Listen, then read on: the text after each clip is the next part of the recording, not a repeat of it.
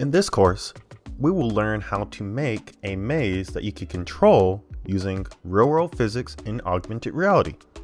This course is meant for intermediate creators that have used the Unity game engine before, but it is not necessary to be an expert.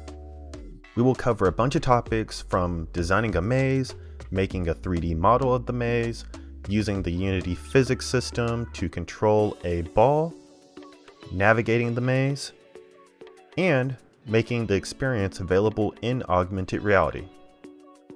This is an easy to follow course that will give you a good idea of what you can do with AR and Unity. And I'm excited to take you on this creative journey. So who am I, you may ask? How's it going? My name is Stephen Christian. I'm a medical student, I'm a STEM educator, and I'm a visual artist.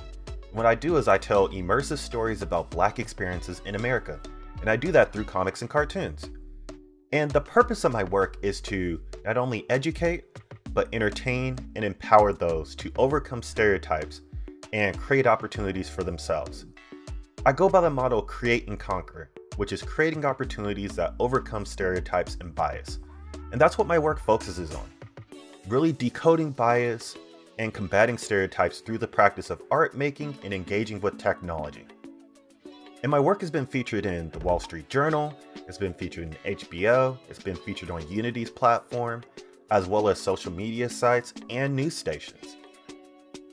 And with it, I really empower and educate and implore people to think beyond what is possible for them in hopes of inspiring others to do the same. And so again, my name is Stephen Christian. I'm an immersive artist, and I'm excited for you to learn how to make an AR maze with me.